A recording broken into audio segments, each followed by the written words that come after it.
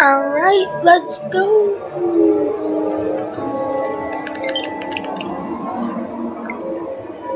Wait, let me just do something real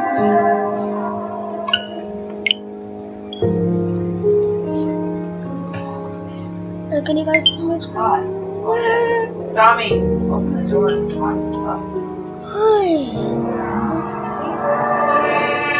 Hey, you wanna watch this? Yeah, we can. Is this one almost over? Or did we just finish the start of this? I don't know. Let's go. This is 11 minutes of this one. Pause it? We're just gonna like. Yeah, let's just finish this one. Yeah, no shit. Okay, we're gonna be playing single player mode. The white one? I'm a baller and I'm not shy. I do. Alright, I sweated like crazy this time.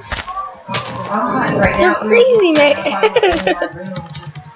Yeah, I sweated so bad I couldn't just smell myself. I don't know why this doing. I sweated really bad last night. Not as bad, but this time I had intoxication. I forgot. I'm all wow. See your officers go through what they went through. You know, it's heartbreaking to see that. For the siege, and report by Sun's own intelligence unit, confirmed by 60 Minutes, warned those white supremacists and militia members January 6th could erupt in violence. Their rage focused on Congress.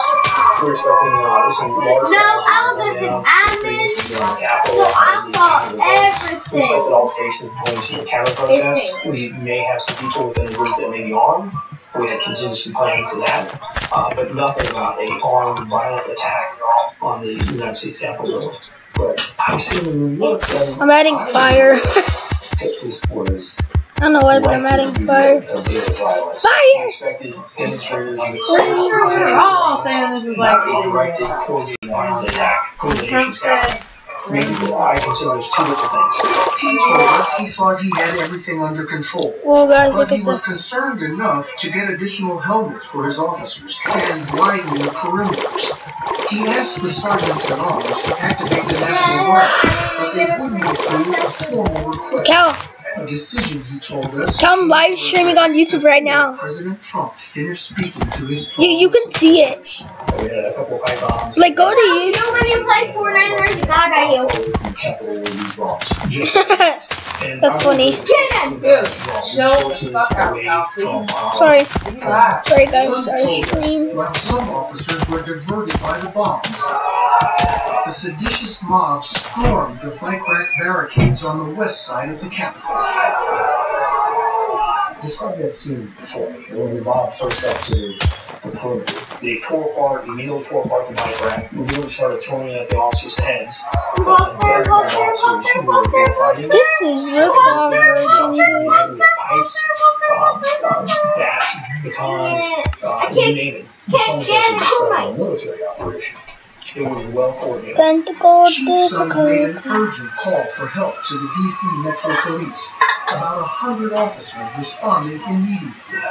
Right there at the archway entrance Let me to move the my Capitol. webcam up a little bit. So you guys, Hours. the viewers out there can see. Metropolis defended that door with everything they got. With the mob battering the door, Sun called on the National Guard. He says it took him a half hour to make his way up the chain of command to the office of the Secretary of the Army, which controls the D.C. National Guard. I was pleading, absolutely pleading for National Guard assistance as quickly as possible with the Secretary of Army's representative. Telling him I need boots on the ground now.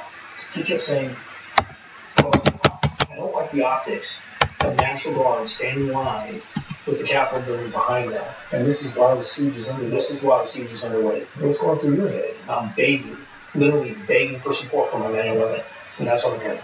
The Army told us there was no discussion of optics, but the chief of the DC Metro Police, who was also on the call, confirmed to us Sun's account. It took another 3 hours and 15 minutes to mobilize and deploy the National Guard. It was 8 p.m. when the combined forces of police and National Guard cleared the Capitol, making it safe for lawmakers to return to the floor to certify the election of Joe Biden and Kamala Harris as the next president and vice president of the United States. We had 60 law enforcement officers injured, 15 went to the hospital. Capitol Police lost 2 of their officers that week. They did not fail in their mission. They need someone to really stand up and let them know people. They didn't fail. It's hard to understand how you can describe what we all saw as successful.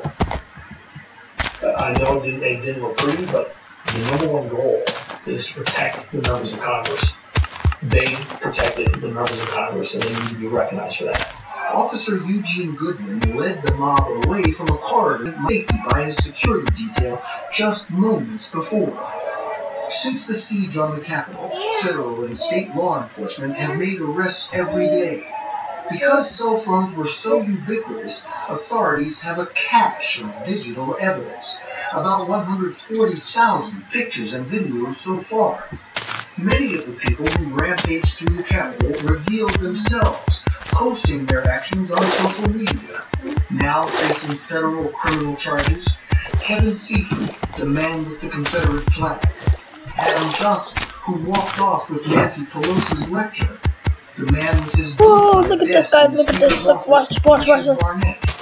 Oh my god, I'm on X Games mode. Last week, the acting U.S. Attorney for the District of Columbia said, expect more arrests and charges tied to sedition and conspiracy in the days ahead.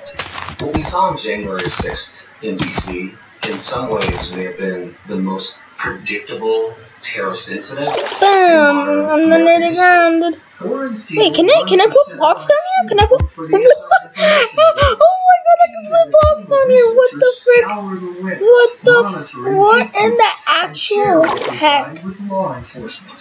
Siegel told us he was raising the alarm. You know what? I'm just gonna like